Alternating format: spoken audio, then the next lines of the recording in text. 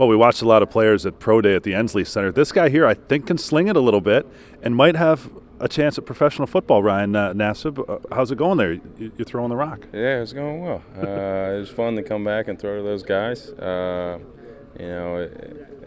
That did it for so long, and now I've been away for a couple of years, and coming back, it felt right. It felt good. Now, full disclosure, the wide receivers have got to have somebody to catch passes from, and you can't use an underclassman. It's great to have a pro player that can come back and do it, so you fit a great role, and you're using NFL footballs and that type of thing. So was that a pretty realistic demonstration, you think, for the guys? Yeah, I think so. I mean, they were running NFL routes, playing catching the NFL ball, and doing it with all these scouts and stuff here, kind of like an NFL pressure environment. So overall, I think they did great. Definitely wish I had a few throws back. Definitely made their jobs a little harder than they needed to be, but overall, I think they did great. Well, you're a tough grader, but you said you even had your juices flowing a little bit out there. Oh yeah, for sure. I mean, it was just fun, just throwing with those guys that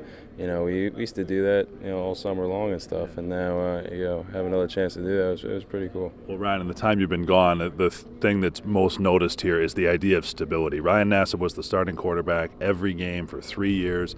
You were there, and you can really notice the difference when you're gone. How about from your standpoint now? You're 2 years in pro ball, and I know you're in a very unique situation behind Eli Manning where there just aren't a lot of opportunities. Yeah, stability is huge, and right now, my role is a backup quarterback, or competing for the backup quarterback position. But that doesn't, just because I'm the backup doesn't mean you can't prepare like you're going to start, because at any given moment you can be the guy. So right now I'm just biding my time, waiting for an opportunity to become a starter.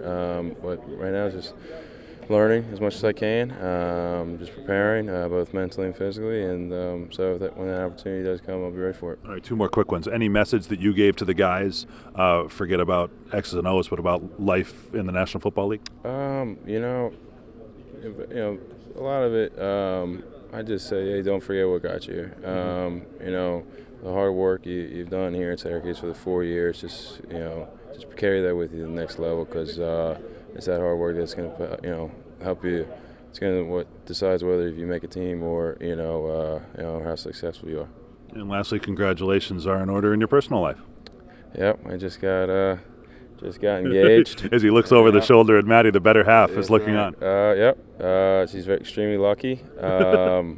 And no, Louder, I don't think she heard. No, yeah. So we just got engaged. Next part of our lives. So I'm really looking forward to it. All right, great to see you. Best of luck. All right, man. Take care.